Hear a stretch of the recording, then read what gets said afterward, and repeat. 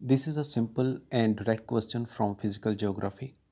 Question is, troposphere is a very significant atmospheric layer that determines weather processes. How? In this question, there are two keywords, troposphere and weather. We will start the answer by defining weather and brief introduction of troposphere.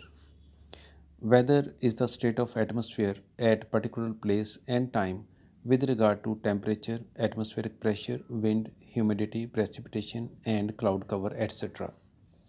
Troposphere is the lowest layer of the atmosphere. Height of troposphere is up to 16 km over equator and 10 km at poles. All weather processes occur in the troposphere because it has a gradient of temperature. In troposphere, the temperature decreases with height.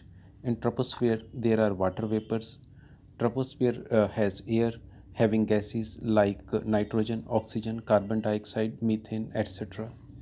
Troposphere has dust particles, which are also called suspended particulate matter. In troposphere, during the daytime, when sun is shining, the temperature is highest near ground. This is because gases in the air are not heated much from the sunlight that passes through them. Rather, sunlight heats the ground surface, which emits infrared or heat radiations. These infrared radiations heat the air near Earth's ground. The warm air is less dense than the cold air, and the warm air starts rising up. As air rises to certain height, it starts cooling because temperature lowers with increase in altitude. After air cools down sufficiently, the water vapors in the air condense around dust particles and form the clouds. In this case, the dust particles are called nuclei and they provide surface for the condensation of water vapors. When the water vapors condense around dust particles, they release heat into the cloud. As a result, the cloud rises further high. These clouds cause rain, snowfall, thunderstorm, lightning, etc. There is upward movement of warm air. This is called vertical movement of air.